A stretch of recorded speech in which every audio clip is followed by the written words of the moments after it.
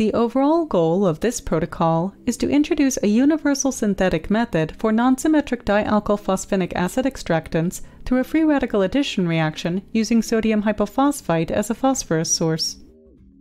The method can help the practitioners in the hydrometallurgy field to develop new dialkylphosphinic acid extractants and explore potential extraction and separation system with the class of extractants.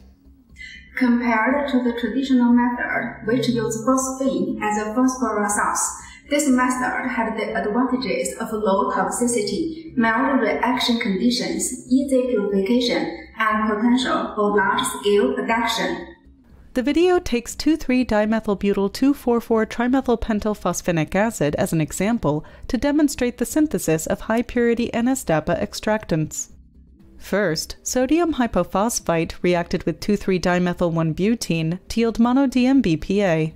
Amantadine was adopted to remove the byproduct di-DMBPA, since only the mono-DMBPA can react with amantadine to form an amantadine mono-DMBPA salt, while the di-DMBPA cannot due to its large steric hindrance.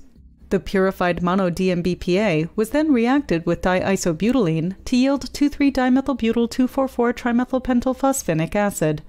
The unreacted mono-DMBPA can be easily removed by a simple base acid post-treatment, and other organic impurities can be separated out through the precipitation of the cobalt salt.